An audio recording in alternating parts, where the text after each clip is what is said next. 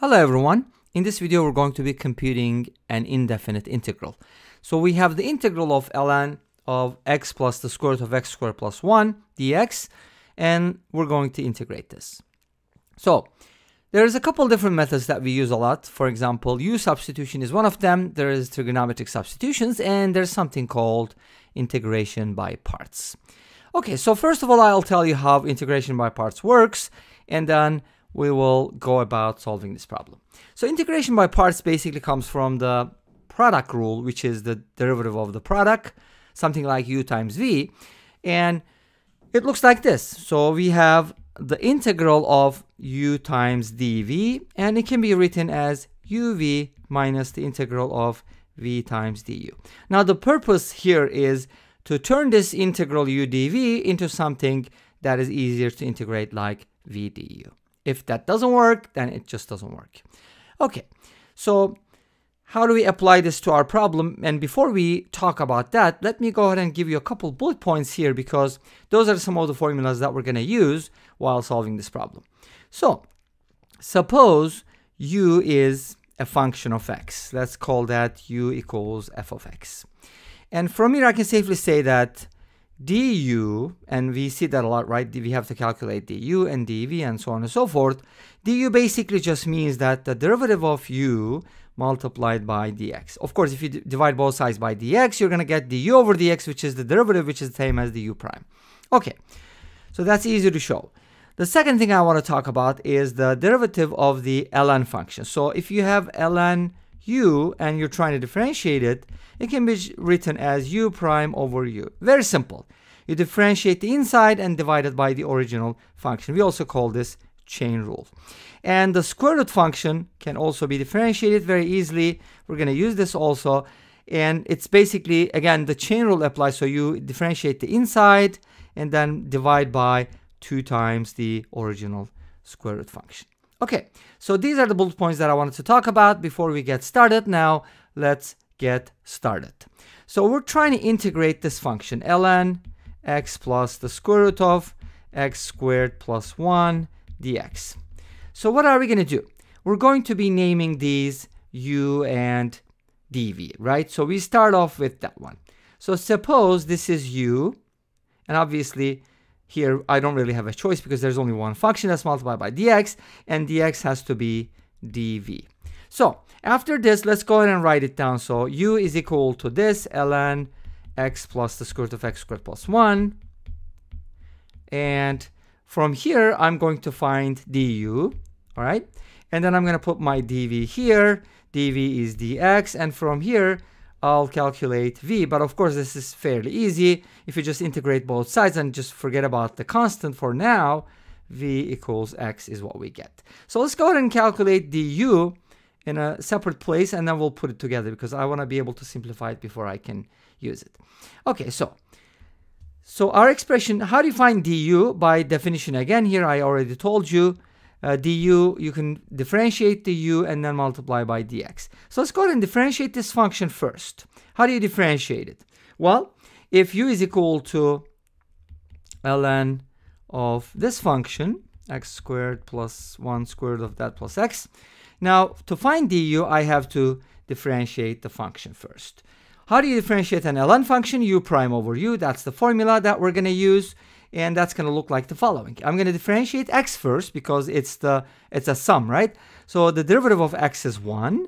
And the derivative of the squared function is just going to be the derivative of the inside divided by 2 times the square root of u. So it's going to look like the following. The derivative of x squared plus 1 is 2x divided by 2 times square root of x squared plus 1. That's just going to be u prime. And then I'm going to divide it by u, which is the original function in this case. And of course, don't get confused because I am using the u in 2 different places. So let me go ahead and just write it this way. And my goal is basically to find the derivative of this function. And in this case, of course, I'm referring to this as u. Okay?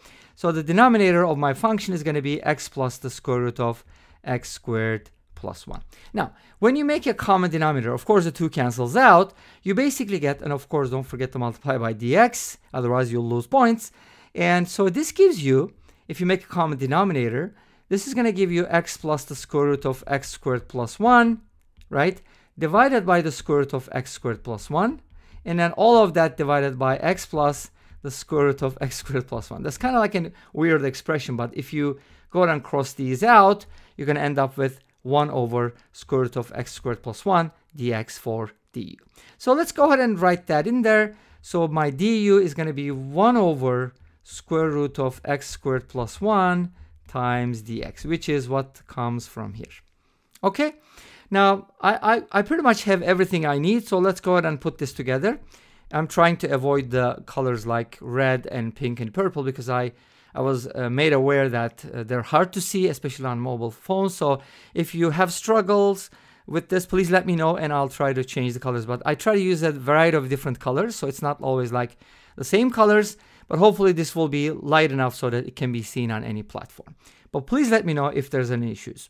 All right, so I'm supposed to go with the UV first. So that's my UV, right? This is my UV, and then V du. So that's going to be like this. But of course, there's a minus sign in between. Let's not forget that.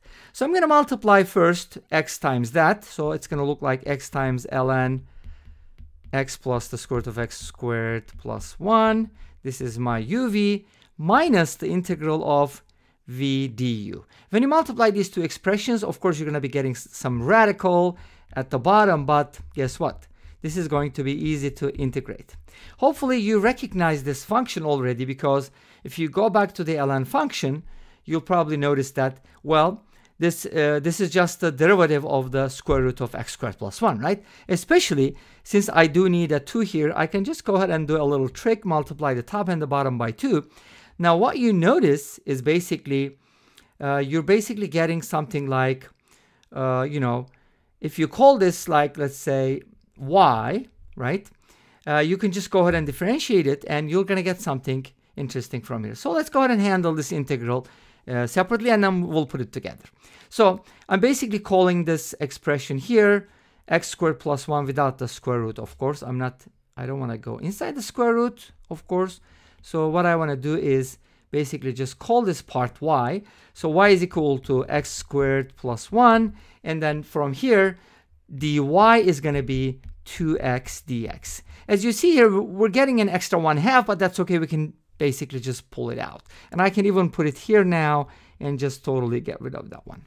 Okay, now what we have here is then our integral is going to look like 1/2 of du over square root of u. But remember that this is going to be multiplied by 2 again. I don't know why I did that. I should have kept the 2 inside. But the integral of du over 2 root u, as you will remember, is just the square root of u plus c. We're going to put the c at the end, so just bear with me on that one.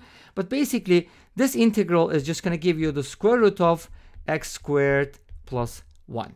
Okay, when you put it together, let's go ahead and put it together. And we were trying to integrate, if you remember, it was ln of x plus the square root of x squared plus 1 dx. And that is just equal to, so my result is going to be x times the ln of x plus the square root of x squared plus 1. And then, of course, from that, I just need to subtract my minus the square root of x squared plus 1. And then at the end, I'm just going to put my constant c. And that will conclude this problem. Well, this brings us to the end of this video. I hope you enjoyed it. Thank you for watching. Please let me know what you think. Don't forget to like, comment, and subscribe. I'll see you tomorrow with another video. Until then, be safe, take care, and bye-bye.